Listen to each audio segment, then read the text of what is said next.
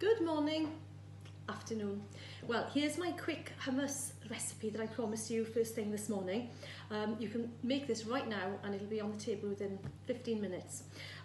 All I've got, just run you through the ingredients, a can of chickpeas. If you haven't got chickpeas, you can use butter beans or any similar sort of bean.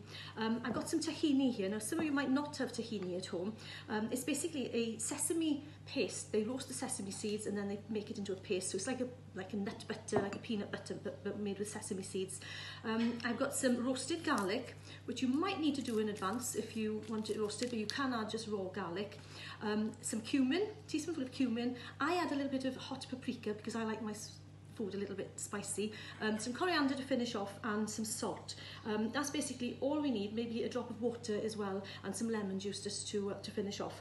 So the first thing you do need is a food processor of some description. It doesn't have to be a big posh one. This is quite a cheap one, it's very old, but it does the work perfectly fine. A hand blender will do the trick as well. Just lost one chickpea. In fact, I'm going to take 2 or 3 out just to dress the dish at the end. Hand blender will do the job, but you might need to add a bit more water right at the beginning to get it mixing. Okay, 2 tablespoonfuls of tahini. This does make a big difference. If you're used to making it without the tahini, if you start adding it, then you'll notice the difference. A pinch of salt, just for the flavour. And then I've got the roasted garlic here. So all I didn't roast the whole bulb. I just took 2 or 3 little cloves, okay?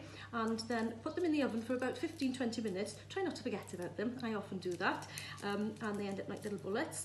You can peel the paper off, and then you've got this lovely squidgy garlicky paste on the inside. These are cooled a little bit so they're not as sticky as they can be.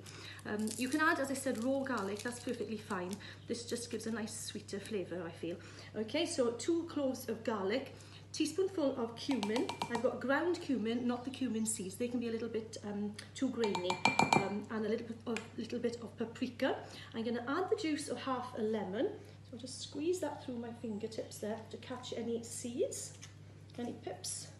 Yeah, there was one.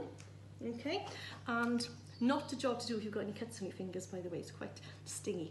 And then a drop of water just to help everything to combine. And then I'm just going to pop the lid on and blitz to a fine paste. Perhaps to have the electricity on. No.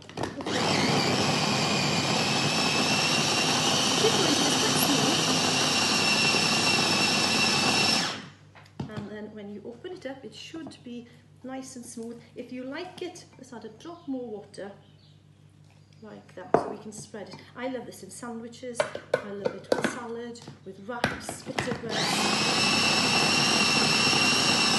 And the nice thing about making a good batch of this is that it's quite expensive to buy, and well, we're quite a large family, we're 7 in the house at the moment, so it comes in those tiny little tubs, never enough for us. So what I'm going to do now, get a nice big open flat bowl, and tip this out. You can see it's lovely and smooth. And this will last for a few days in the fridge. Cover it over, pop the lid on it so that it stays nice and moist.